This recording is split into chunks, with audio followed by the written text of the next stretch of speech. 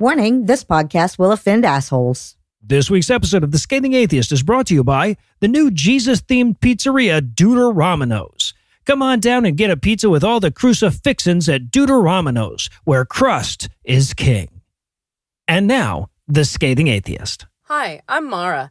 My experience teaching science in Japan and Australia confirms a couple things that you probably already knew. First, that teachers everywhere deserve better working conditions, better pay, and a lot more respect. And second, 実際は我々が汚いエンジンから進化してきました。どうも。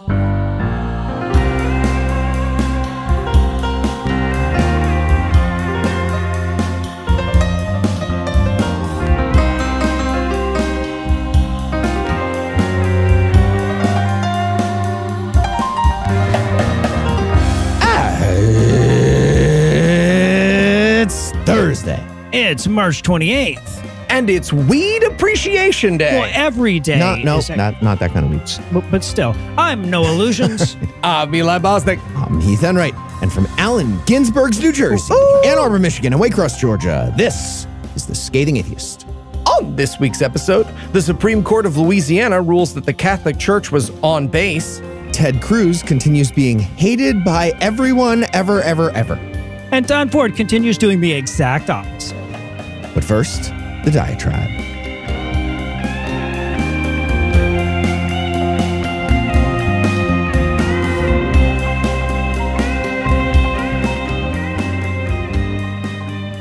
The program is called LifeWise Academy, so you already probably hate it, right? You can already tell it's evil. Yeah, it's a program that preys on Ohio school children, and as I learned about it, there was just this steady echo of, how the fuck is this legal, repeating in the back of my head the whole time.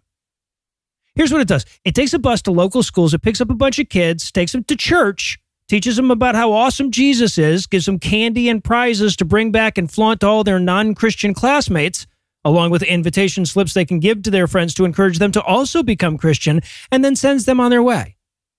And no, this is not an after-school program. This happens during the fucking school day. Kids do this instead of, like, gym class. Now think about that. Imagine yourself as one of the students who wasn't going to LifeWise Academy that day. Now, first of all the kids who do go to it wear a special red t-shirt that day, right? These sneetches have stars. So from minute one, you're out-grouped. Then, when you go to the gym class, the worst of all the fucking classes, you get to watch them pile on a big red bus together and sing songs that you don't know. Then, when you get back to homeroom, they come in all giddy to show off their new stickers or magnets or whatever. All you got from gym class was a couple of fucking bruises and the awkward trauma of being naked in front of your peers. They got magnets and stickers. And just then, when you're at maximal jealousy, they break out their invitation notes. You could do it too. You could skip your least favorite class once a month or once a week or whatever. You could get cool prizes, eat candy, be part of the club. All you have to do is change religions. 10-year-olds. Now, and keep in mind that if these kids convert enough of their classmates, they're rewarded with a pizza party or an ice cream party. So you're getting hit with some damn motivated evangelism. And somehow, all of that is legal. Apparently, there are a pair of Supreme Court cases from 1948 and 1952 that allow for religious instructions during public school hours, provided it takes place off campus, isn't paid for through tax dollars, and isn't promoted by the schools. Mormons have taken advantage of it in Utah for decades, as have Jewish groups in New York. But just because it can be done legally doesn't mean it is being done legally. The Freedom from Religion Foundation has received at least a half dozen complaints from concerned parents in Ohio who believe their schools did promote the program. In one instance, the school's fucking principal walked a volunteer from classroom to classroom on the first day of school so he could tell kids about the program. Hard to imagine what promotion even is if it's not that. There was even one case where a teacher shared a LifeWise permission slip with a Hindu girl. A tutor that was in the classroom tried to intervene, tried to stop her, and the teacher defended herself by saying she was, quote, just telling her about Jesus, end quote. I was just trying to switch her to the right religion. What's wrong with you people?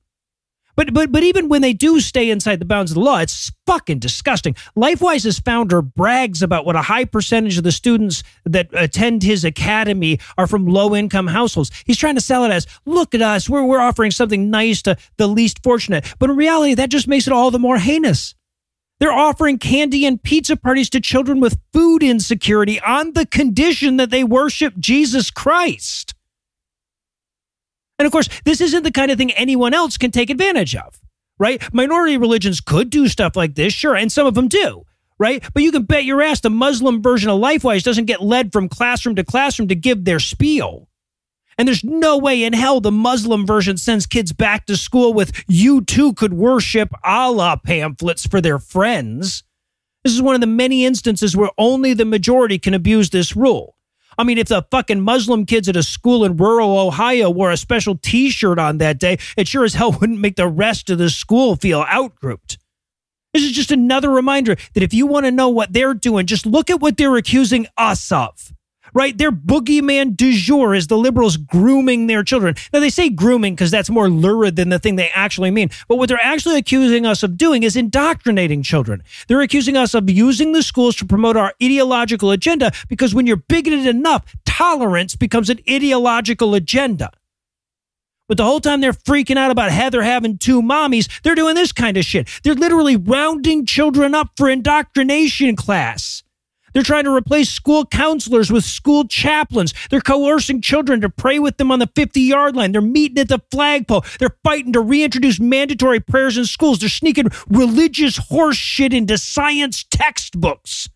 Oh, and they're also literally grooming our children. They're talking about your Jesus. We interrupt this broadcast and bring you a special news bulletin.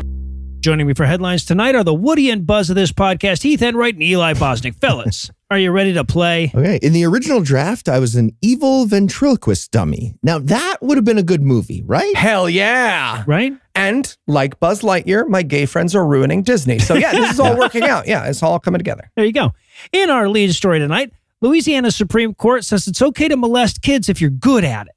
Or at least that's the message they sent when they struck down a law that would relax statutes of limitation on child sex abuse charges because, and this can't be said too often, there is no non-evil reason for there to be statutes of limitation on child sex abuse. Sure aren't. Pure evil. Yeah.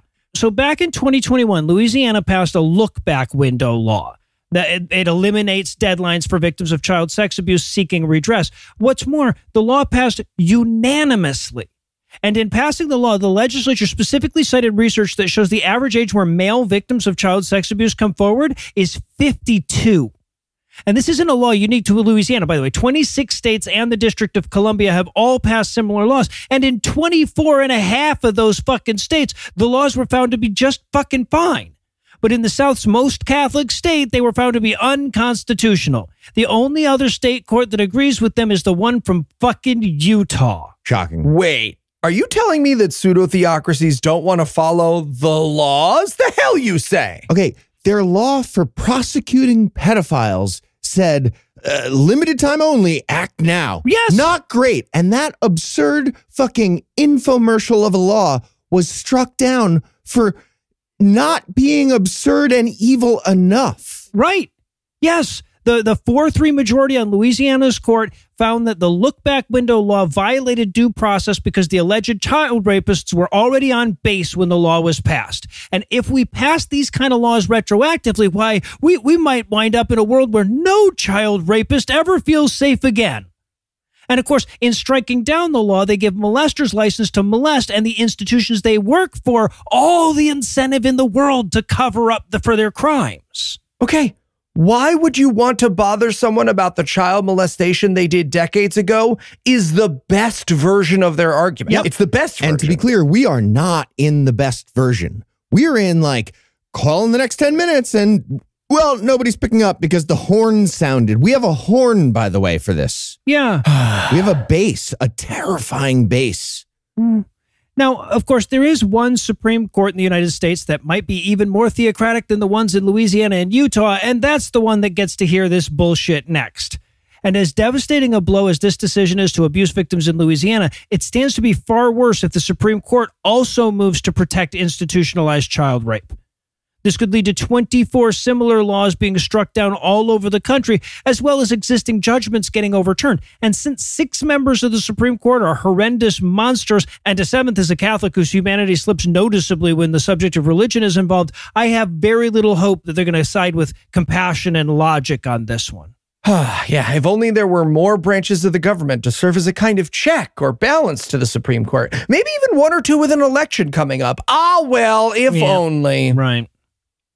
And in deconversion news. That's brilliant. Solid. That's very really solid. fucking good. Nobody can tell because you said it so good. It's deconversion. Version, yeah. Yes, that's so good. Thank you.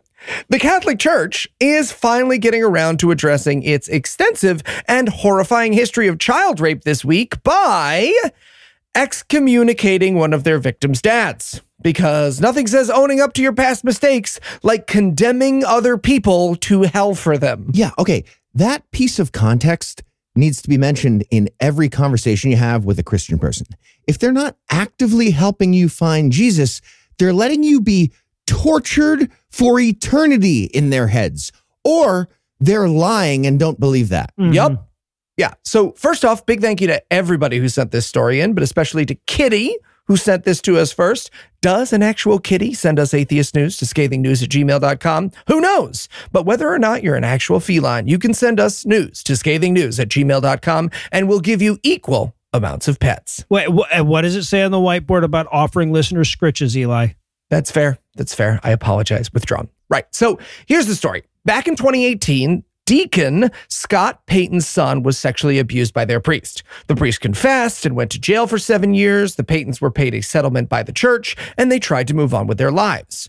What the Paytons didn't expect was for the community they once served to shun them for the crime of speaking out, which of course it did. Yeah, that community's being like, hey man, you got the 50 shekels. You're being a real dick about it now. Yeah, right. But honestly, though, what about Catholicism made them think they weren't going to get shunned over this? Yeah, that's fair. So in 2023, Payton resigned as a deacon and they started attending an Anglican congregation instead. And that, combined with Payton's public and vocal support for victims' rights, caused him to receive a letter of excommunication this week from Bishop J. Douglas Deschotol of the Diocese of the Lafayette, saying, in part, quote, I am aware that your family has suffered a trauma, but the answer does not lie in leaving the most holy Eucharist. End real quote. The Eucharist? Really? You're going to lead with the magic cracker argument? That is bold. So that's dumb. So they kicked him out of the church that he'd already stopped going to when it started shunning him? This is nothing to the third power, isn't it? Yeah. Now, to be clear, while the church is trying to use its barely covered, you went to a different church which hurt Jesus's feelings defense, that is obvious bullshit, right? Catholics don't excommunicate people who go to different churches. Hell, they make most people jump through hoops to stop being counted on church rosters if they were ever Catholic. No, this is about silencing someone for speaking out about the abuse their family suffered. But far more importantly, it's about punishing someone who dared to speak out for all victims, which was made all the more evident by the fact that while Payton has been excommunicated, the priest who molested his son was not. Terrifying. Yep. Yeah. Their policy on whistleblowers is la, can't hear you. Wait, hold on. We can hear you. Go further away. You have to go because we can hear it. Right. Well, and to be clear, this is a logistical issue, not a moral one, right? Because if they kicked out every single priest that ever molested a kid, the entire religion would be 2 octogenarians in Finland going, hey, so you want to give the Jews back their art now or what? Right. Yeah, exactly. So this is obviously awful, and it made even worse by Noah's News above, where monsters who did this actually won a legal victory for their case at the state level. But if it's any comfort, given how their parishioner numbers are dwindling and will continue to dwindle, soon enough, the Catholic Church won't have anyone left to kick out, victim or otherwise. I'm not comforted. Yeah, me neither. And in wedge issues news, former ESPN anchor Sage Steele gave a Christian anti-vaxxer themed speech at Liberty University last week. About that time, she got hit in the face with a golf ball by Satan, the Prince of Darkness. Yep. Okay, YouTube video I can watch on repeat or it didn't happen, Sage. Okay, I know you have more of this story to do, Heath, but I feel like any context is just going to diminish the feeling. Let's just stop it right there. Yeah, right? Got hit in face by a golf ball. Pause for a moment of silence. And a big thanks to Robert for the link, scathingnews@gmail.com. And we especially enjoy stories that you send to that address about anti-vaxxer religious lunatics getting hit in the face in a funny way. Great work. Honestly, we are open to giving it its own email account. if you can provide. So, according to Sage Steele, she was the victim of religious persecution when ESPN took her off the air for 10 days in October of 2021 and pulled her off a handful of assignments. She claims the network was retaliating because she publicly criticized their policy of, not spreading a global pandemic by having a vaccine mandate for their personnel. She told the audience at Liberty, quote, "In order to keep my job at ESPN, owned by Disney," I'm going to pause for booing. I was pausing so you could boo. "I had to take the vaccine," end quote. She said, consider how far down the list of fireable offenses we really are here, right? In order to keep my job, I had to wear clothes. I had to bathe. I had to stop making aggressive monkey noises at the customers. All of those would be more reasonable than the things she wanted to do because nobody dies in those. Safer. ones. Yeah, safer. Okay, here's where the story gets pretty interesting and delightful. Sage Steele went back to work after the 10 days, and despite all the persecution, she got assigned to cover the PGA Championship golf tournament. And that's when she got hit in the face with a golf ball, and it knocked out 8 of her teeth. Guys, I'm believing in God again. I'm believing in God again. Okay, so according to the standard model of physics, it was a bad shot from golfer John Rahm. Or maybe it was a perfect shot. Yeah. But according to Sage Steele, it was the supreme demon of the underworld who did it. But she didn't realize right away. At first, she got a message from God. Here's the account she gave of the moments right after she got hit in the face. Quote, "I had finally realized they're not going to be able to glue the teeth back in. They're not going to be able to put the flesh back in my lip. And I threw it on the ground." The flesh on your lip. Sorry, the visual of her frustrated lip spike is a fucking thing of beauty, Right? and I want to thank you for it, Heath. Yeah, you're picturing it sticking to her finger like a booger, right? God. Like, yeah. I thought it was going to be more impactful. It's stuck. All right. She continued, "I sat there and I realized that God doesn't want me to do this. God is telling me to be quiet.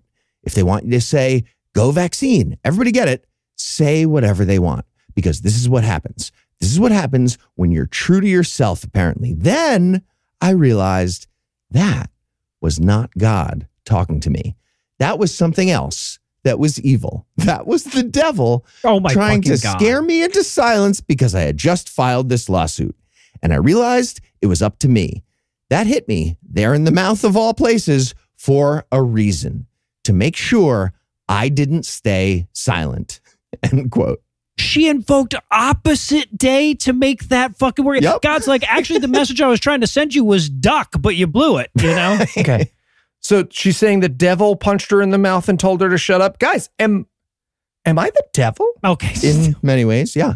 So just to recap, Liberty University paid for a speech about Lucifer, the goat man of eternal torment, hitting a lady in the face with a golf ball and then doing a God accent inside of that lady's head to trick her into the evil plot called "Do Modern Medicine to Prevent a Global Pandemic." Liberty University paid for that, but they can't afford to meet even the most basic standards of safety for their campus. That they cannot pay for. And in NSW for M News, we've got some excellent news from Australia this week as the state of New South Wales passed a ban on gay conversion therapy. As well they should, for after all, just because you're down under doesn't mean you have to be down low.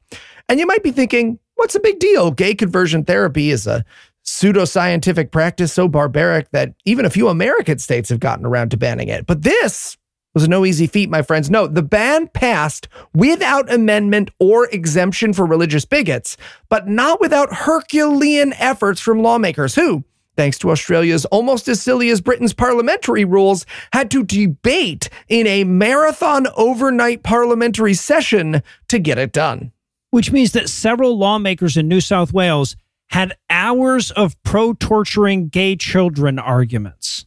Okay, guys, I know it says we have to do like a sword kata over the sepulcher and then roll the boulder to get the mousetrap thing to fall. Can we just ban the fake bigot science and do all that stuff tomorrow? It's 3 a.m. We'll do the magic spells later. They cannot now. Right. So first off, big thanks to Daniel and James who sent us this news as soon as it broke. I'd thank you for sending us news to scathingnews@gmail.com. But why thank you when I can marry you and become a citizen of your attractive and healthcare providing homeland? But yeah, this is a win through hard work. And with that hard work comes my favorite part of Australian politics. That's right. Adorably informal statements by Australian politicians. The environmental minister and leader of the Legislative Council, Penny Sharp, had this to say about the bill, quote, "What New South Wales has done today is to say to our LGBTQ community that you are fine just the way you are, and that we will look after you and that we will protect you."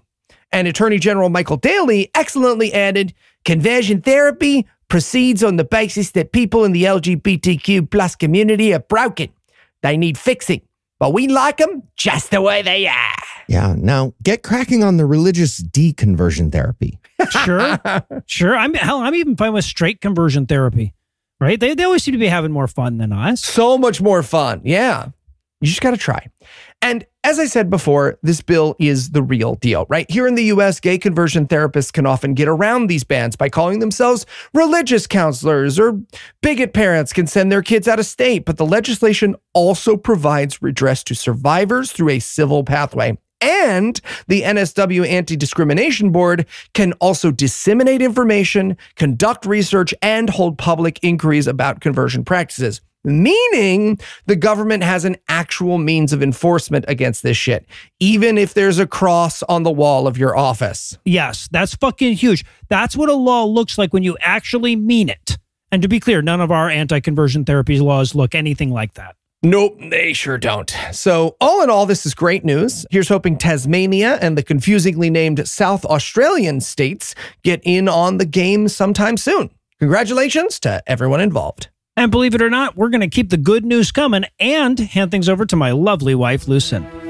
A man wrote the Bible. A whore is what she was. If it's a legitimate rape, it makes you a slut, right? Cooking can be fun. Hey, I'm proud of a man. This week in misogyny. Well, it looks like I get to give you one of those rare good news versions of this segment. And part of that is because of the diligent work of feminist activists all over the country. And some of it is because the bar is so goddamn low that, hey, look, we get to keep one of our rights qualifies as good news these days. So the right in question is the right to medical abortion, which was called into question by a recent lawsuit out of Texas. You'll remember this one. It's where the activist judge, whose only real qualifications for the bench was really hating abortion, ruled that he knew more about mifepristone than the FDA and all their stupid doctors and researchers, and tried to ban its use nationally. The Supreme Court stepped in then and issued a temporary order that allowed it to remain available. Well, the court heard oral arguments about the case on Tuesday, and while we're going to have to wait a bit to hear the decision, every indication is that even the conservative wing of the court is skeptical of this. Possibly because the argument is that mifepristone is too dangerous, even though it's 10 times safer than Viagra, which can be obtained by mail by collecting enough fucking cereal box tops at this point. But of course, bad arguments have never been enough to dissuade this court. And it's the first major challenge to abortion rights that the Supreme Court has heard since overturning Roe. So needless to say, I was holding my breath a bit over this one. Incidentally, if you're concerned about this issue and you're going to be at the American Atheist Annual Convention this weekend in Philly, I strongly urge you to check out friend of the show Devin Graham's workshop on Friday about self-managed abortion. And before I let you go, I have another piece of holy shit, how is this good news for you? This time out of the unlikely state of West Virginia.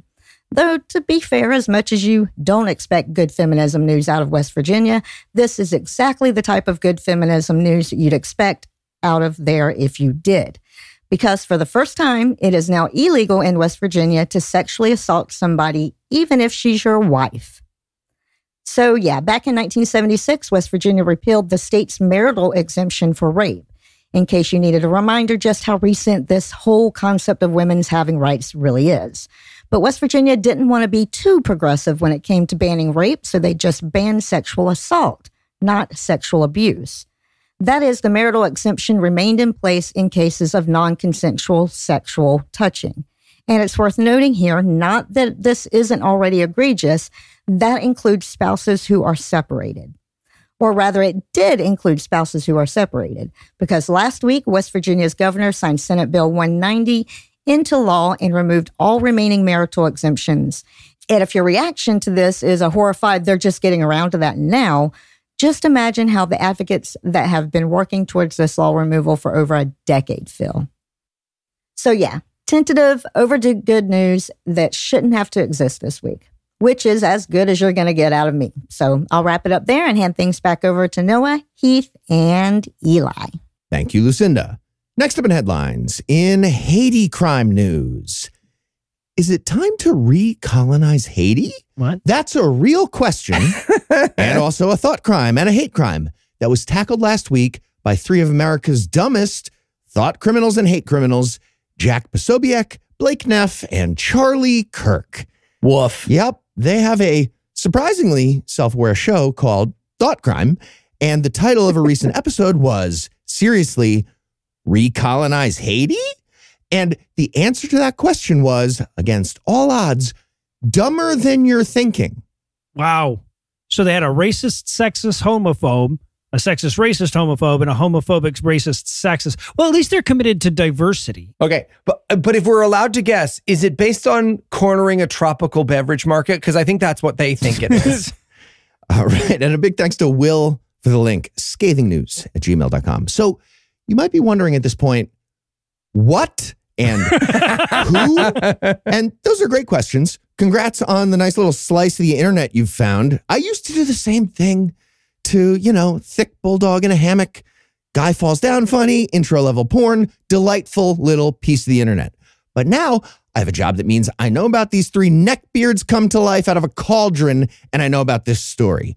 So for those who aren't familiar, Jack Posobiec is a so-called journalist who got his start by being mad about Game of Thrones on a blog. Yep. He did. Blake Neff was Tucker Carlson's lead writer until Blake got fired for being, I can't stress this enough, too racist for Tucker Carlson. And Charlie Kirk is the founder of Students for Trump and Turning Point USA, which we've talked about. Those are both Christian right organizations that go around the country visiting universities and turning angry white incels into angry white incels with talking points that they can repeat. Yep. And also, we can't fail to mention this. Charlie Kirk has a tiny little island of face amidst a vast ocean of head, right? It's like every time he lies, his face gets smaller. It's weird. Right, or the head gets bigger. Yeah, every photo of Charlie Kirk looks like someone did a mean Photoshop of Charlie Kirk. Yep. Yeah, like somebody doesn't know how to do the zoom in thing with the pinch on the fingers, and they just got a little piece, just his face part. Yeah. So now these guys all have a show together, and they're pretty sure that Christianity is being threatened by Haiti in the form of levitation and cat people. Huh. Here's how they got there. This is a real exchange of human sentences in the world. Real quotes from Real Heath, quote. everybody. Real quotes. Charlie Kirk. It's important to note that Haiti is legitimately infested with demonic voodoo. Would we say important? Is that? Jack Posobiec responds, they came up with these demonic occult practices that are going on, in many cases, completely subverting Christianity and Christian symbols for use in these practices. You'll have cases where, the killing and the ritual killing and the ritual and ingestion of flesh, let's just say it, ingestion of flesh is done as part of these rituals. Do you have any takes on slavery that I might be interested in? Said nobody at all. He continued in answer to nobody at all. During the slave revolt, one of the leaders of this was himself a witchcraft shaman of sorts, and they would sacrifice animals, pass around the cup of blood to kind of give them the blood rage. They cheated. They cheated during the slave revolt. And then they would go off and start killing all of the plantation owners in answer to that question. Yes, they would. So starting point is on the side of plantation owners because the slaves were doing religion wrong. Right, Correct. right. And secondary point, we would have totally kicked their asses if they hadn't used demon magic. And back to Charlie Kirk in response about the sad plight of the plantation owners. He said, I don't know if it's fixable. I've talked to missionaries and missionaries that have gone there, and they say they've seen the darkest stuff that a human being can see. He means black people. I think he means black. In fact, too, yeah. I know people that went to Haiti passively as like agnostic atheists. I'm in Haiti. Yeah. How do you go somewhere passive? Were they kidnapped? Perhaps he meant kidnapped. I don't know. Agnostic atheists went there. He continued. Missed my stop on the E train. And Took a wrong turn at Albuquerque. and they came back searching for Jesus because they saw like legit demonic activity. Oh, Yeah. Lots of people witness the depths of human poverty and suffering and want to join the side of the omnipotent guy that allows it. yeah. Uh-huh. So at this point, Blake Neff had a question because that was nonsense. Blake Neff said, well, did they say any more? Sure, man. This is imaginary. They said as much as you Yeah, want. they said whatever you want, bud. Charlie Kirk answered, yes. There was one guy who saw somebody who literally didn't sleep for 2 weeks and would just like literally run around and not sleep for 2 weeks. Like ran through the whole island with like supernatural type capacity. What? There are claims that people have seen like quasi levitation stuff. Quasi levitation? I think you're just talking about falling. Yeah. That's just falling, man. Kirk also added, there were common stories about people turning into cats at night, which I don't know. They all knew someone that turned into cats. Again, I'm not sure about that. I haven't heard that. Oh, now he's skeptical, everybody. Now he's skeptical. Wait, I'm sorry. Did they turn into multiple cats or just one cat each, the way he phrased These that? are the questions. It would Thank be you, no ridiculous. illusions. We need the clarification on that. So here's my big takeaway. We should have thought crimes. And people like Charlie Kirk and Jack Posobiec and Blake Neff are the reason. If Orwell met these guys, he'd be like, yeah, whatever, 2 + 2 is 5, and we arrest them now. That's fine. Well, Yep. he would We have said, thought I don't crimes. think that counts as thought. I don't think. You're fine. You're good. Could burn some books. And in Thief in the Night news, one of the most reliable meme farms for atheists is the tax revenue our country loses through church exemptions. And the claims on this vary widely, from the ridiculous meme that claimed taxing churches would mean Americans would only have to pay 3% income tax, to the even more ridiculous claim on the other end of the scale that is the legal basis for our current system. But what about the money that they just straight up steal? Well, that was the focus of researchers from the Center for the Study of Global Christianity, and they pegged that number at around $86 billion in 2024 alone. Okay, I mean, considering people gave about $1.3 trillion to churches last year throughout the world, I feel like the stealing number is more like $1.3 trillion. Right. $1.3 trillion That's is fair. doing Yeah. the math. To clarify, because yes, every dollar received by telling people that there's a fictional forever torture place that they're buying their way out of, all of that is theft. But that's not how the Center for the Study of Global Christianity sees things. The hell you say? Right, yeah, no, they're just talking about when a preacher pockets a handful of cash from the collection plate or tells the parishioners that this collection is going to go to the cemetery maintenance fund and actually is used to refurbish his pool or whatever. So what we're really talking about here is when they steal from their own theft. And even that subset of their larceny amounts to over $80 billion a year. Coincidentally, that's the number that Oxfam estimates it would take to eliminate extreme poverty worldwide. Cool. Yeah, that's also almost exactly the value of taxes that churches avoid paying every year thanks to religious exemptions in the U.S. alone. Right. Or just under half of Elon Musk's net worth. So there's a lot of ways. Now, it's probably already occurred to you that this is a really tough number to pin down. Churches, after all, don't report the amount of money that they stole from this week's collection plate. And hell, they don't even report how much money they got from this week's collection plate, so even the imperfect means that we have for tracking fraud in typical nonprofits are useless here. What's more, even when financial fraud is discovered in a church, it's almost always swept under the rug to avoid hurting the church's reputation. And since they don't have any requirements for financial disclosure, covering it up it's just not telling anyone about it. That's it. You're done.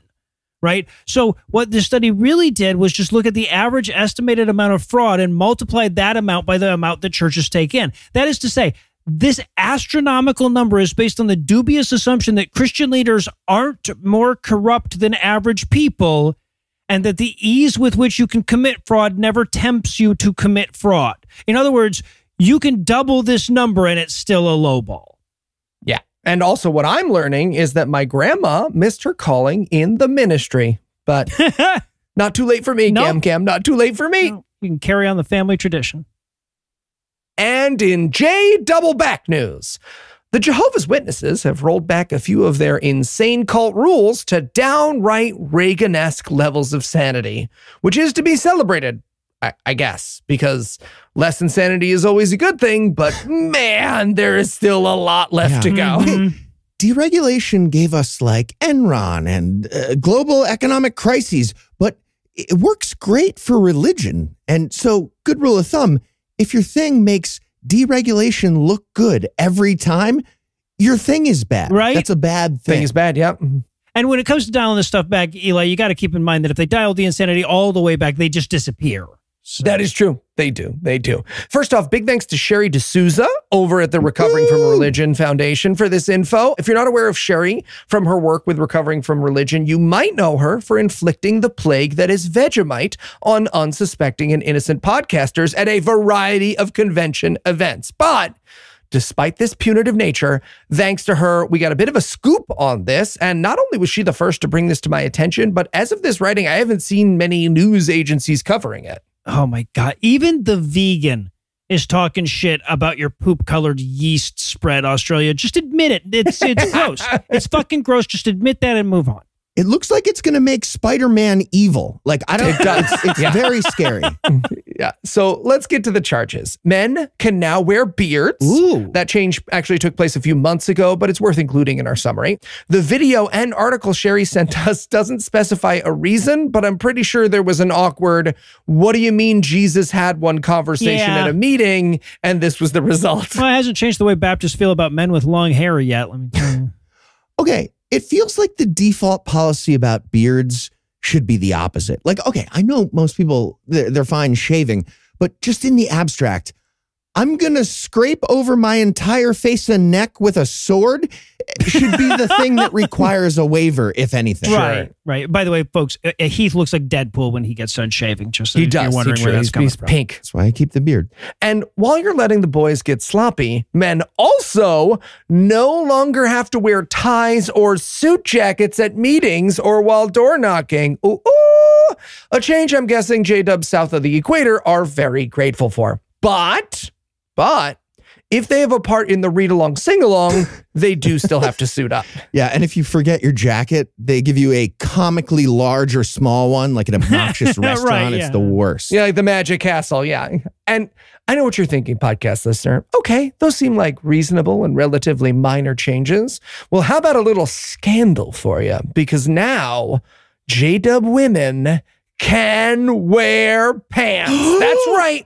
Tightly wrapped legs all over this place. It's straight up 1950s sluttery in the J-dubs halls now. Yeah. So, Sherry, if you know anyone from the cult, any women in the cult, I will personally provide very fancy assless chaps for anyone who's interested and is allowed to wear pants There now. you go. I've never understood Christians' insistence on skirts, right? Surely the more prudish garment is the one you can't fuck in, right? I mean, I can That's fucking not- pants. yeah, you can do this whatever is you want in silly. pants. They We'd have like to to let you. apologize for no You illusions. can go as over a the pants, podcast. under the pants, through the pants. Crazy. Pants are coming off to the extent that you're fucking. Not me. Not for me, they're not. Nope. Because I'm not a quitter. I like to move them up.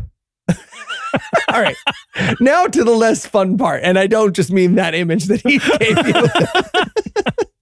If you know about Jehovah's Witnesses, it's probably because they're the ones who don't do birthdays or Halloween, but they're also the ones who famously shun members, friends, and even family members who stop following the church.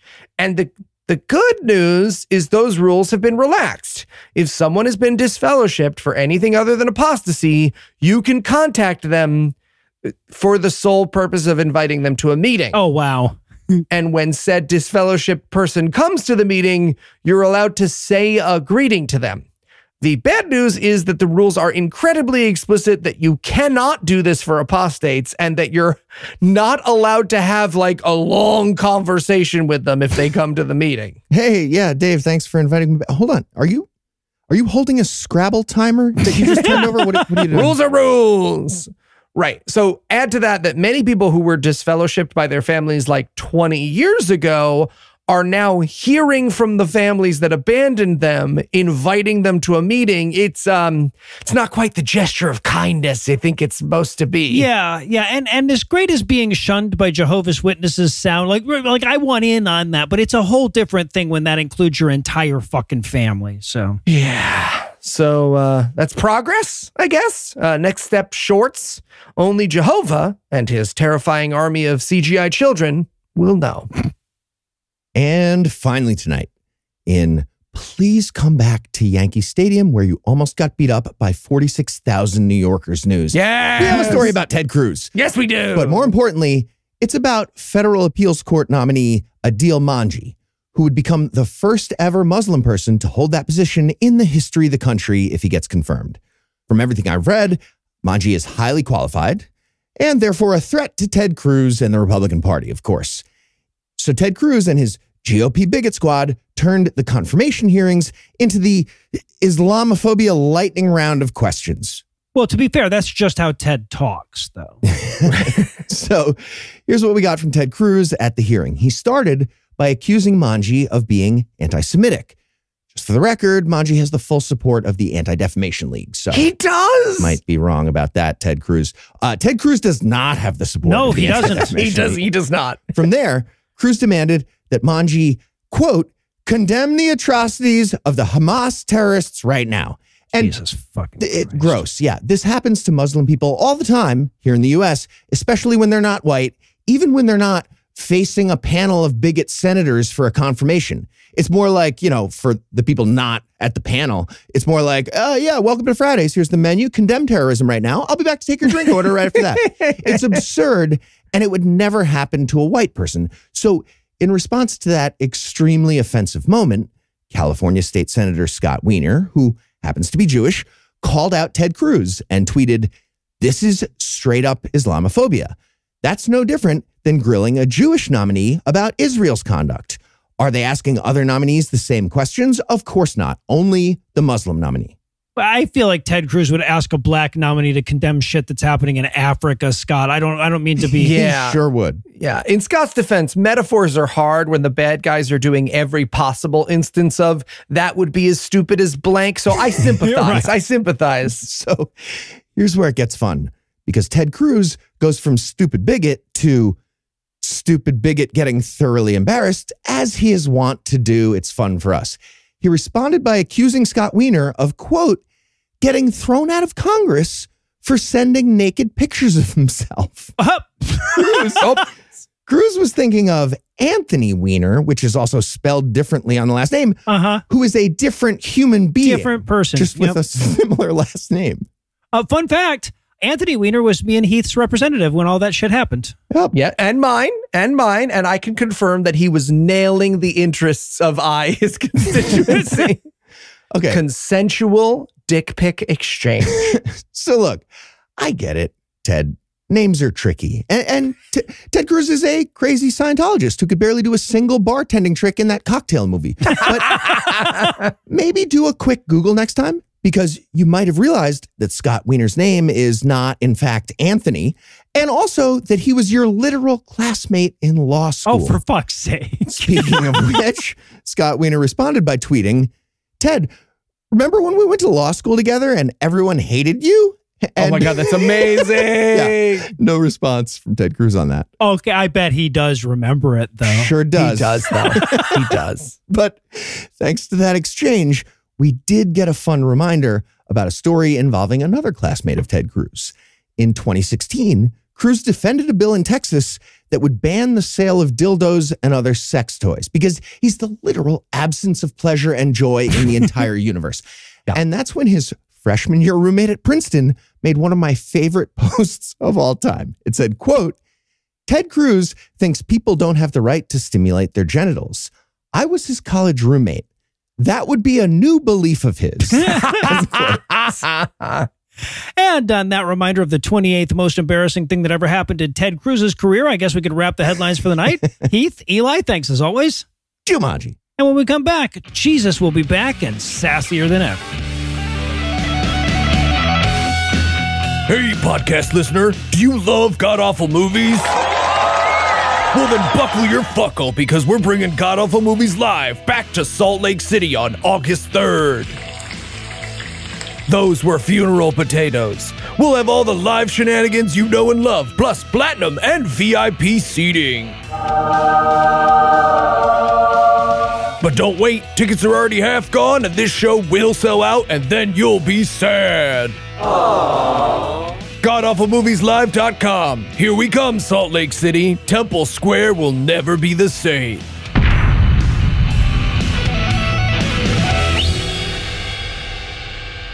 To be clear, that was just the end of the ad. We are not going to blow up Temple Square. And he was like, actually, Telegram is where the best reporting is being done. Oh, yikes. I know. What do you even say to that? Hey, guys. Yeah, are you ready for Bible Peace Theater?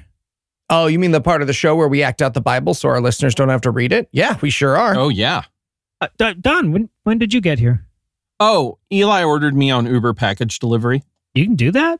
Yeah, they're pretty short on cash these days. Got it. Okay, so where were we? Matthew, Jesus was miracling. Right. And he's going to keep miracling by curing the blind. Excuse me, are you Jesus by any chance? Yes. We were wondering if you could cure us. Oh, that depends. Do you believe I can cure you? Is that like a requirement? Yes. Huh. Weird. But yeah, okay. Well, there you go. Thanks for the extremely conditional miracle. No problem. And then Jesus is going to cure a dumb guy. I'm not going to vote for Joe Biden. Jesus magic. I just realized endangering the lives and well-being of the people I pretend to care about over personal politics is definitionally evil. No problem. You were like chock full of demons. He probably only did that because he and Satan are buddies. Shut up, Pharisee. Nobody asked you. Just saying. So Jesus traveled all the cities and villages, teaching in the synagogues, preaching the gospel, and healing every sickness and disease among the people. Oh, phew. That was quite a day of miracling. I'm pooped. Sure was, Jesus. You did great, though. I just wish there were more of me to go around. You know, the harvest is great, but the laborers are few. Yeah. If only we had your powers and we could do miracles, too. Ooh, that gives me an idea. Introducing the 12 Apostles. With the power against unclean spirits to cast out demons and to heal all manner of sickness and all manner of disease. They are Simon, who is called Peter. I've got an ear for evil, ear. Andrew, Peter's brother. Really? That's how I'm introduced? James, the son of Zebedee, and John, his brother. I even get my own intro. Philip, and Bartholomew, Thomas, and Matthew the publican. I knew having a job would pay off. James, the son of Alphaeus, and Lebbaeus, whose surname was Thaddeus. Okay, that feels phone booky. Simon the Canaanite, and Judas Iscariot, who also betrayed him. Spoilers. They are the 12 disciples. All right, disciples, now that you're gathered, are you ready for your mission? Absolutely. There you go. Okay, go amongst the Jews and tell them how great I am. Heal the sick, cleanse the lepers, raise the dead, cast out devils. You know the drill. You got it, Jesus. Oh, but stay away from Gentiles and Samaritans. Because they don't need our help? No, they're just icky. No bad vibes, man. Oh, don't take money or shoes or more than one coat. That feels impractical. Yeah, where are we going to stay? Oh, when you just get to a city, just ask around for who's worthy and then stay at their house. When you get to their house, do a salute. And if they don't let you in, shake off the dust when you leave, and it'll be worse for them than it was for Sodom and Gomorrah. Feels a little harsh. Wow. You'll be hunted like sheep by wolves, and brothers will kill brothers. Fathers will condemn their sons to death in your name, and you'll be brought to trial. But don't worry, the hair on your head is numbered, and you are worth way more than sparrows. Okay, he lost me. Are you guys following It feels this? like the speech took a turn again. If you serve me, I'll say nice things to my dad about you. But if you deny me, I'll deny you to my dad. So many threats. A lot of threats. Everything he says. Look, I have not come for peace, but with a sword. For I am come to set a man at variance against his father, and the daughter against her mother, and the daughter-in-law against her mother-in-law. That last one won't take much work, am I right? Dude, not the time. I'm trying to lighten the mood. Classic. Anyone who loves their mom or their child more than me is not worthy of me. Super toxic and bad. Just everything. Okay, everybody be nice to my followers or you'll go to hell because I'm like the most important person ever. Got it.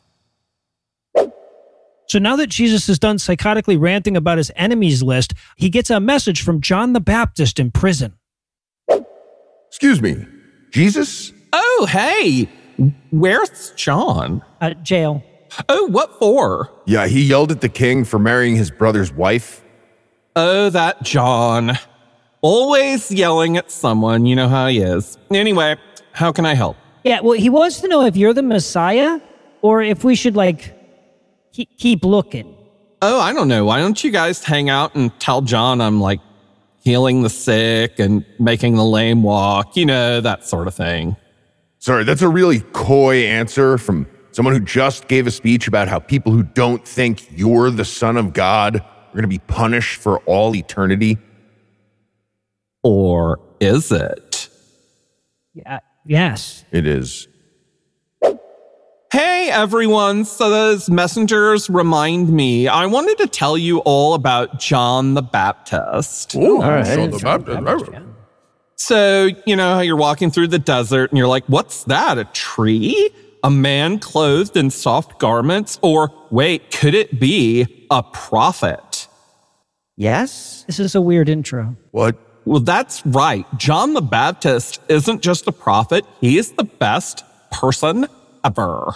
Wait, Jesus, aren't you the best person ever? Yeah, I thought you were literally God. Okay, shut up. John is amazing. Since John was born, heaven has been like, whoa, that guy is so awesome. What are we even going to do? That's how awesome he is, So many questions about that whole thing just now. And John fasts and everyone's like, oh, he's not eating because of demons. But then I eat and everyone's like, look at him eating. You can't win. What? You doing a stand-up bit? Oh, okay. Speaking of which, here's a list of cities that I'm mad at. Woe unto thee, Chorazin. Woe unto thee, Bethsaida. For if the mighty Jesus works, spends which a were done ton in of you time had been condemning done people for not entire following him. outside Yeah, I think one of the they most would have important things we can do with this repented segment is long ago illustrate in to people that sackcloth Jesus and is not ashes. some wise But I say teacher. unto He's you, just it shall very be clearly more interested in tolerable for everybody Tyre and worshiping Sidon him, at the day of and he's not judgment than particularly for fond of you. anyone who And doesn't. thou, Capernaum, Okay, but isn't which the art wise exiled, teacher myth which useful? art I don't think so. exalted unto heaven, No, shall be I thought brought that down made to hell. better For if the Christians mighty because they. works I mean, which have been maybe done for in people me who have are been done already in Sodom, inclined to it seek would out have good advice remained in until their religion, this but day. the fact But that the I say Bible unto agrees you with that it shall be extremists more is a tolerable lot for more the harmful. land of Sodom Exactly. in the day of At judgment best, the than myth for helps thee. Christians feel better about That not time giving up Jesus their answered religion. and said, Yeah, I and a lot thank of the thee, O time they're giving Father, money to Lord of Christians heaven and who earth, do believe in the because thou Bible hast and are hid a these lot more things extreme. from the wise Yeah, and I guess that's and fair. thou hast revealed Speaking of them which, did you unto guys read that babes. magazine Senior And no Pets man emailed to knoweth us? the It has Son but some the Father, wild No, stuff I in it. blocked his any email. man the Father Yeah, oh, save that's the smart. Son, and to I think I'm he gonna do that whomsoever too. the Son will reveal him. Hey, Jesus. Oh, fuck, it's the Pharisees. Hey, Pharisees, what do you guys want now? We just saw your disciple picking wheat. You're supposed to keep the Sabbath holy, right? Well, that's true, they are. But you know who's holier than the Sabbath? Me. Just like when David went into temple and ate the priest bread. That story doesn't seem related. Yeah, you can't just break all the rules of Judaism because you say you're the Messiah. Oh, I can, and it's pretty much my whole thing. Excuse me, Jesus? Oh, hey there. You'll notice I have this withered hand. Oh, yeah, let me take care of that for you. Wait, Jesus? Fucking Pharisees, what? Are you allowed to heal on the Sabbath? Yeah, doesn't that count as work? No, I'm God. I get to do God stuff whenever I want. Sorry, Jesus? Oh my God, I'm gonna need to get one of these numbers things. Yes, can I help you? Yeah, my cousin is deaf and dumb, and it's now, so I think that means he's probably full of demons. Oh yeah, full of demons, for sure. Bing, bang, boom.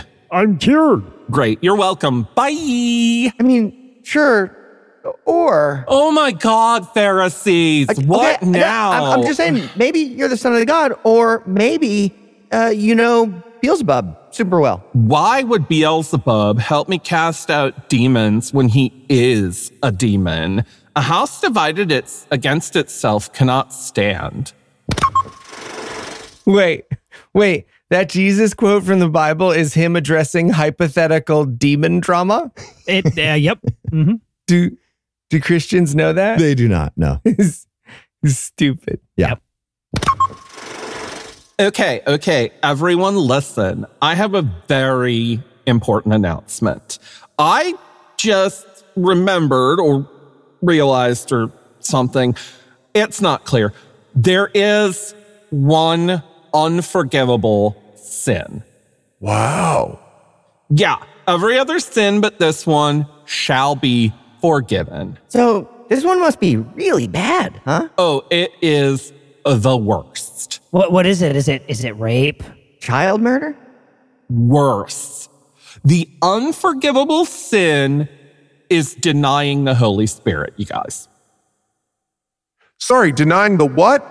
Okay, so it's like ghost me. I haven't explained it yet.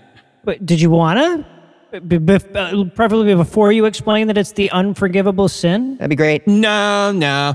All that matters is if you deny the Holy Spirit in word or thought, your sins will never be forgiven. That's all. Thought? Wait, so it's a thought crime too? Thought crime too, yep. Okay, and the fact that you were just arguing with the Pharisees has nothing to do with it. Oh, no, not at all. I just remembered. You just remembered that the only unforgivable sin is questioning your godliness right after someone questioned your godliness? Mm-hmm. This is a bad book. Yup. All right, well, with a quick reminder that the bad guy in this book does eventually get what's coming to him, we're going to close it off there, but there's still more Matthew to come in the next installment of Bible Peace Theater.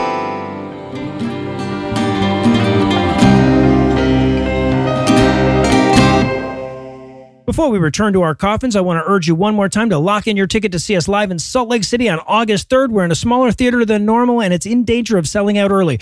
And your absence would greatly fuck up the vibe of the show. So, get on that. Check the show notes. Anyway, that's all the blast we've got for you tonight, but we'll be back in 10,022 minutes with more. If you can't wait that long, be on the lookout for a brand new episode of our sister show's Hot Friend God Awful Movies, debuting at 7 Eastern on Tuesday, and an even newer episode of our half-sister show Citation Needed, debuting at noon Eastern on Wednesday. Obviously, I can't bestow upon this episode its ceremonial wreath if I neglected to thank Heath Enright for being so hot, Eli Bostic for being so cool, and Lucinda Lugeons for being just right. Also want to thank Don Ford for being not just the voice of fantasy and adventure, but our voice of fantasy and adventure. I also want to thank Mara for providing this week's Farnsworth quote. And Mara, consider how much trust I'm putting in you, assuming that what you said was Japanese for the Farnsworth quote. For all I know, you were calling upon the Japanese-speaking listeners to rise up against us. Also, Mara would like to encourage you to support your local teachers union, as would I. But most of all, of course, I want to thank this week's best bipeds, Jessica, Dan, Dietrich, Kieran, Christopher, and Jamila. Jessica and Dan, who are sharper than Excalibur, Dietrich and Kieran, who are so smart Ludwig von Siegfried tried to get them, and Christopher and Jamila, who are so brainy anthropomorphic rhinos and boars asked them what to do. Together, these 6 sexy secularists selected securing sacrilege this week by giving us money. Not everybody has the money it takes to give some to us, but if you do, you can make a per-episode donation at patreon.com/ScathingAtheist, whereby you'll earn early access to an extended ad-free version of every episode, or you can make a one-time donation by clicking on the donate button on the right side of the homepage at ScathingAtheist.com. And if you'd like to help, but your money is too inflated to fit through the internet tubes, you can also help a ton by leaving a 5-star review, telling a friend about the show, and following us on social media. And speaking of social media, Tim Robertson handles all of that for us, and our audio engineer is Morgan Clark, who also wrote all the music that was used in this episode, which was used with permission. If you have questions, comments, or death threats, you'll find all the contact info on the contact page at ScathingAtheist.com.